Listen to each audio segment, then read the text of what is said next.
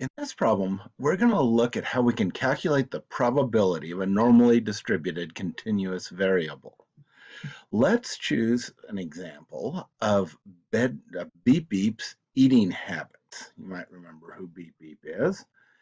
In the average month, Beep Beep eats about 120 cookies, and that's about 4 per day. Now, he kind of uses self-control. He doesn't eat as many as he can, but sometimes that's what he adds for, but that's what he aims for, but there's a variety. In fact, there's a standard deviation of 8 cookies per month. So that means that most months he eats between 112 to 128. So that's 120 plus or minus 8. So that's a standard deviation of 8. Now we want to know, given this information, what's the probability that Beep Beep will eat 134 cookies or more in a given month? Okay, so maybe 134 is the world's record or something like that. We want to find out if it's likely that he'll beat that, or um, how likely would it be that he'd beat it this month? Well, what we need to do is what we're essentially trying to do is we've got a bell curve describing his eating habits where the 120 is in the middle, and that would be a z-score of 0, and it's 8 to about from the middle to over here. That's the standard deviation. And we want to calculate the area that is 134 cookies or more, that tail over there.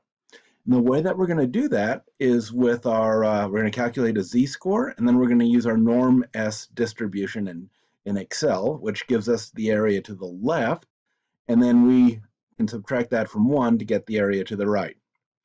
So we know that the mean is 120, the average.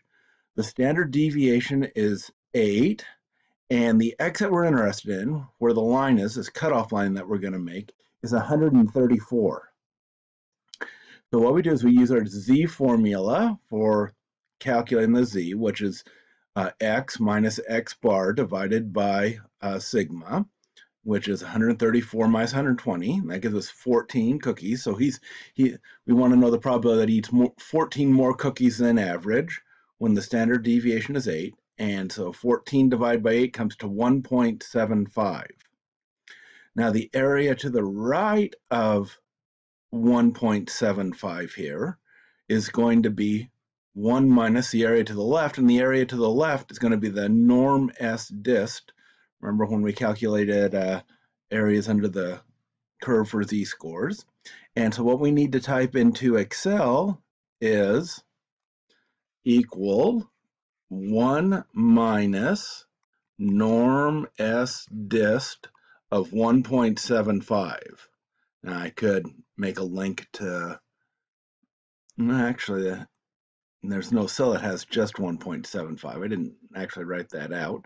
So I'll type in 1.75 in parentheses, and I press enter, and it does the calculation, and it's 0.040059, and we can round that down, go to general, and go to number, and we can give it one more decimal point, since it only has one significant figure there, 0.0040.